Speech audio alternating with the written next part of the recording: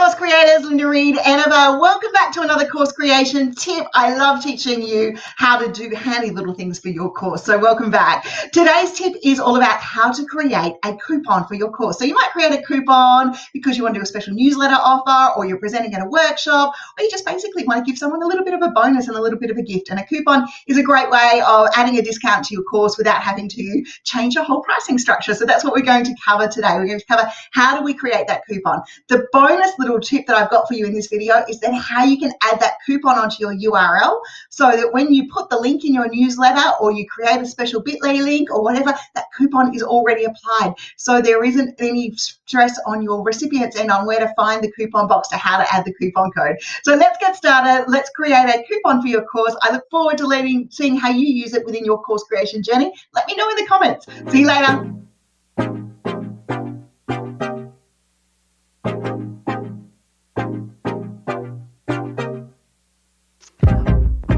Okay, now it's time to create that coupon for our course.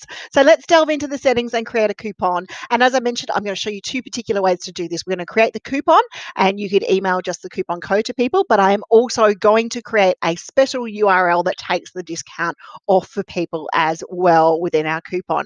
So let's delve into it and let's get started when we go through our coupon settings over here.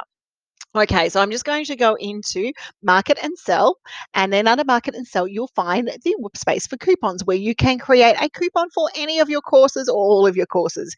You click the New Coupon button to be able to create that course coupon, and you decide how much you are going to take off. Now, this coupon is particularly a $50 off coupon, and for the product, it is for the 5-minute marketing ideas with me. And do I want to apply it to an additional bundle option?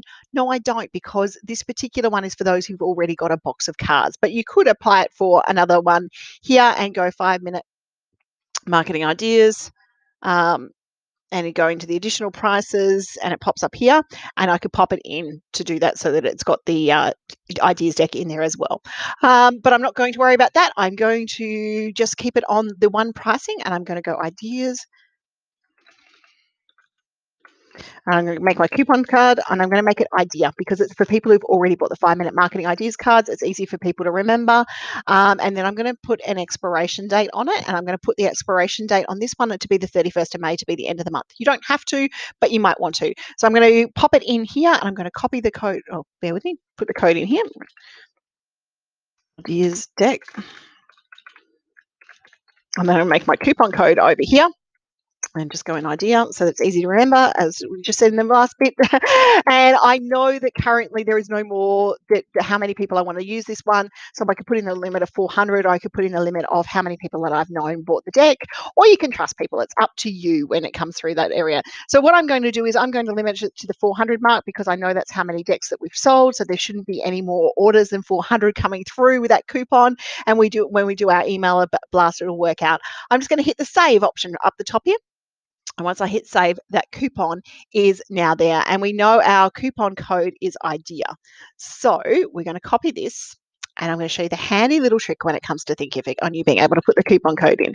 So go Enever Group and bring your course up, or whatever your course URL is. I'm going to go to this course here, and then we're going to add just a handy little bit of code, and we're going to go coupon. Forward slash.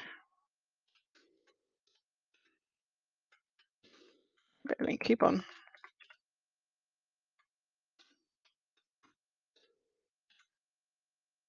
Hang on, question mark. There we go.